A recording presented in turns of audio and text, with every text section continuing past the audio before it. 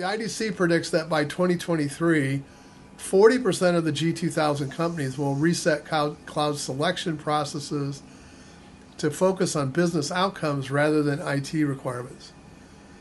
Imagine that. It's never going to happen, guys. It's way too logical.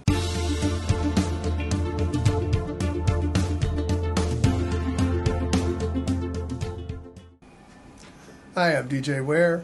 On this episode of the Cyber Gizmo, I'm going to be looking at Red Hat Enterprise Linux. This is version 9.0.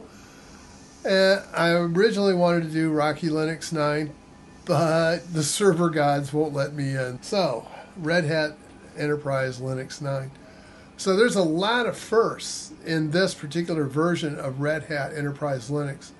This is obviously a major release, and there are some major features that are in this. So I think we should talk about each one of these in turn. So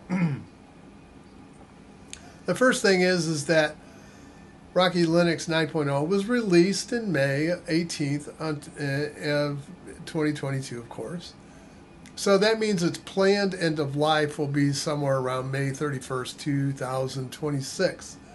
Not a very long projected lifespan. The other thing is that this particular release has some notable changes for CPU compatibility. So if you're on an older CPU, you'll find that it won't work. I found that out. I found that out when I was installing the ISO on Proxmox. I ran into the same thing that I did with Clear Linux, where the default processor type is too old, and when Red Hat started to boot, it got through to the grub stage, and then the kernel boot was next, and the kernel panicked. So I went back, I stopped it, I went back and I changed the processor type to Max, just like I did with Clear Linux, and it came up, it started running. So definitely you need to be on a newer CPU for this to operate. So you will need an AMD Intel 64-bit, this is x86-64 version 2, or an ARM version 8.0-A, or newer, of course.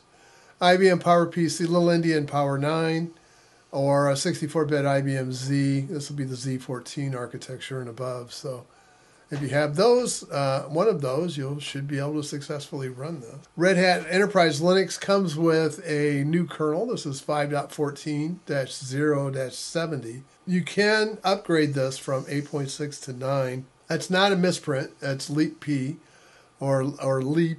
See the migration guide. There's a lot of caveats in there about what you have to do first in order to set it up and get it going. But yeah, it'll take you from 8.6. Now, I don't think they offer a supported upgrade path from like 8.5 or 8.4. But like all things, if you're going to upgrade, do a backup first. The other thing on the file systems, XFS now supports direct access DAX operations, and that's been in a number of the other kernels for quite some time, but that allows byte addressable persistent memory, so that should avoid some latency that if you're using traditional block I/O conventions, that should avoid some of that latency and allow XFS to perform a little bit better.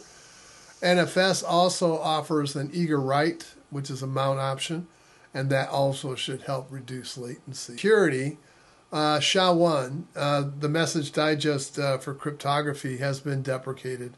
SHA-1 is just no longer secure, and OpenSSL version 3.01 provides an improved HTTPS, client support for new protocols, and there's some new formats, and of course some new algorithms as well.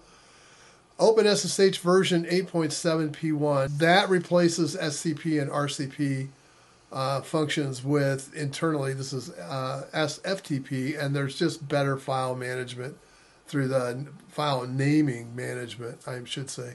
SE Linux has been enhanced to take up less memory, and it allows it to run faster. So hopefully some of the latency and lags that we've seen with SE Linux in the past are being solved. As far as networking is concerned, the multipath TCP daemon, that can be used in place of by Route 2, so if you want to configure multipath endpoints, you can do that now.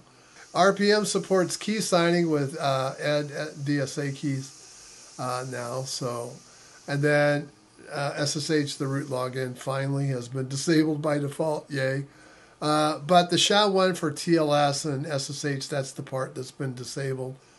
The exception is HMAC, and the use of SHA-1 there hasn't yet been a security concern. There is a new architecture called the Integrity Measurement Architecture, or IMA. I just love these names.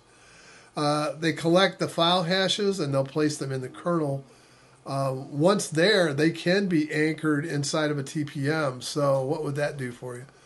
Well, that allows me to make sure that the files haven't changed. And if I put them inside the TPM, if someone were to try to modify those, there would be a detection automatically that would be triggered. So it makes it a lot more difficult to try to spoof the file system into thinking that a change wasn't made when it was. So yeah, it should help detect evil made attacks, probably, is probably the tool chain. GCC now supports version 11, and that includes all of it supporting applications, debuggers, linkers, blah, blah, blah, all the way down the line there. So with that, there's a whole list of them. I could put them on here, but then, I'd have to extend the page for a mile. But LLVM toolset is 13, Rust is 1.58, Go toolset is 1.17. So RHEL 9, this is really kind of important for developers. So RHEL 9 has taken the RHEL 8 module packaging with Red Hat software collections and Flatpaks and RPMs, and they've kind of put it together in a way that allows developers to get the access to the tools that they need and want to use and need to use in order to get to accomplish the tasks at hand. As far as virtualization is concerned, there's been some changes here too. So QEMU has been built with CLang or Clang, and that allows KVM hypervisor to use more advanced security and debugging features. So yeah, that should help out there. There's also, if you've been around Proxmox and some of those others, the virtual TPM, the trusted platform module, now you can pass it through or virtualize it so that the guest OS thinks that it is attached to a real TPM. Virt IOFS allows more efficient file transfers, and that's now been enabled. Cgroup version 2 is now the default Linux control group. Some of the other things is that Cockpit now has improved performance metrics. That it's a page that allows you to hopefully identify what's going on when you have high CPU, high memory use, excessive disk activity or network activity that's spiking.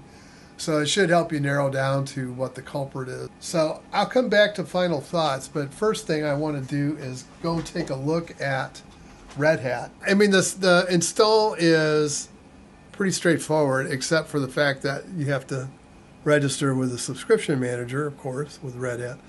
If you're registered on the developer site, you can use this for free. Well, let's put it this way. You can use it without support for free. A couple of things before we get started with this. Number one, I have noticed with IP tables, whenever I am hardening a system, I always put IP tables in. But I've noticed in the latest releases of Ubuntu 2204, some of the patch releases that have come forward have deprecated IP tables and IP6 tables. And then there's some other utilities that have been deprecated off with it too. So it looks like the honeymoon is over on the transition between IP tables and NFT tables. So it looks like, it's time to move, and we can go check that real quick and see. Let's see if it's even out here. Let's see if I get it hasn't done it yet. They haven't done it yet. So they're still working. Okay, well, that's good to know. But I noticed that Ubuntu is not. So it could be planned that might be coming. So, all right. So as far as the basic GNOME use, it's the same. There is a store. I don't know if... Let's look at the repos and see if Flatpaks are enabled or not. course, I could always go do this by the command line, but extra packages. There is a lot. Man, there's a lot. There's a lot of repos. Does not look like Flatpaks are enabled. So we can validate that further.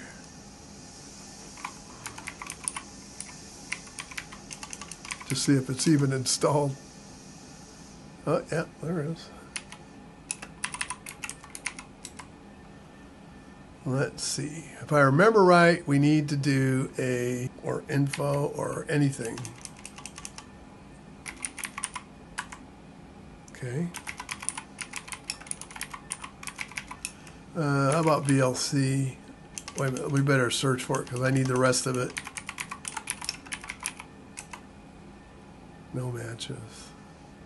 So no, it is not enabled. The repo is not set up. So we would have to go do that. It is a minimal install, to be honest. It is very minimal. Let's see. I have not rebooted this. So it's taking 1.2 gig. Now this is, let me get rid of that. See if it drops a little bit. Yeah, it dropped a lot. It dropped nothing.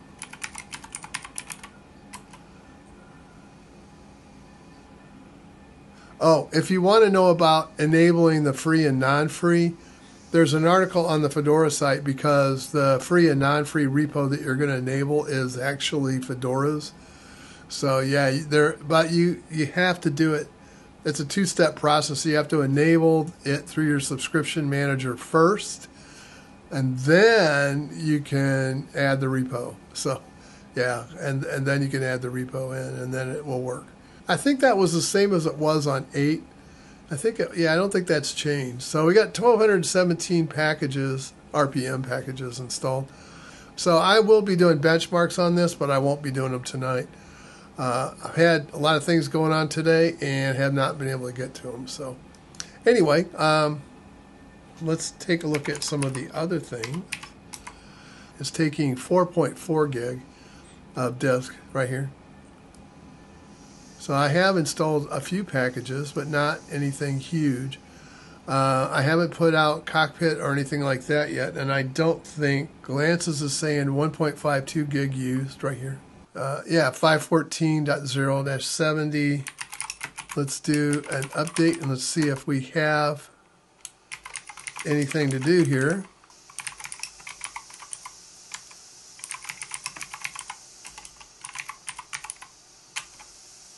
All right, let's see what we get. This time we'll stop. 66 is the hardening index. And that is out of 100. So let's see. There's no warnings, which is odd because I don't have a firewall and it usually triggers. They may have taken that out. Core dump, PAM config, password hashing, rounds, maximum 8. Yeah, that's always the same. You know, I think what I should do is go grab that script for Ubuntu and update it for Red Hat. Although they have SCAP, so yeah, I could put SCAP on it. We could just do it the hard way. We could do a hardening that way. But yeah, who knows if I'll end up with a bootable system after. That's where I'm going to leave it on this part. Let's go back and talk about some final thoughts about this release.